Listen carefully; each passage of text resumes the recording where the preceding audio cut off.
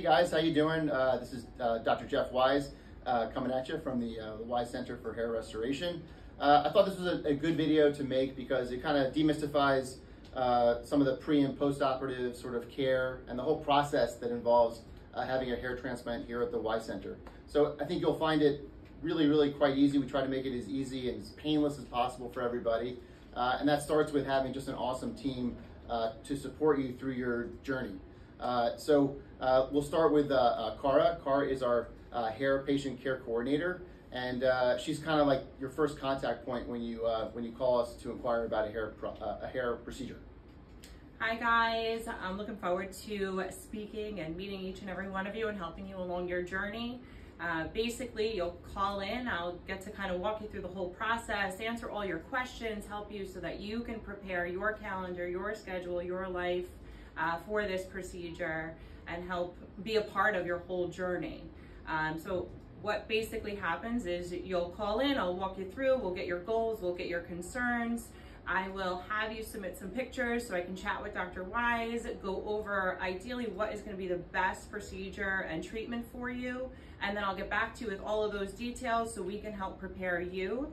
And then we'll get you in to meet with Dr. Wise. We'll get you on the calendar so we can help you achieve your goals. Yeah, and it's the important thing to know is that when people call here or submit photos for us to evaluate, I see every single one of these patient photos. So, you know, it's really a collaborative effort. Cara shows me the photos, we go over them, I go over the best plan, which may not even involve a hair transplant, by the way. There's a multitude of various treatments for hair loss, and sometimes people call for a hair transplant, they're really not great for a hair transplant, they're good for other procedures. So we'll make sure that we come up with a plan that's really tailored to your needs and where you're at from a hair loss standpoint. After the procedure is booked and we're getting close to the date, we kind of turn things over to Kasha. Kasha is our medical hair coordinator, and she kind of helps men and women who are going through a transplant kind of go through the immediate pre and post-operative care and kind of get you ready, and so that the process is really super easy for everybody. Hi guys, I'm here to help you along your journey. Just want to go over some simple products that you're going to need to purchase. You can get these at any CVS, supermarket, Walgreens. Here is some HIPAA cleanse.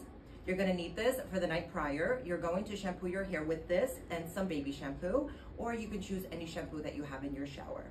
Lather up really well, rinse off. In the morning, do not shampoo your hair. Do not use any hair products or lotions or potions.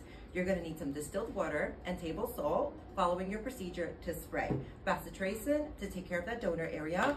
And this is the spray bottle that we provide with the ATPV solution. Just simply mist your head for 2 weeks. This is an airplane pillow that I highly advise for all of you to purchase. It's going to help you sleep comfortably for your first week after your procedure. It's going to help you stabilize your head so we don't destroy the grafts.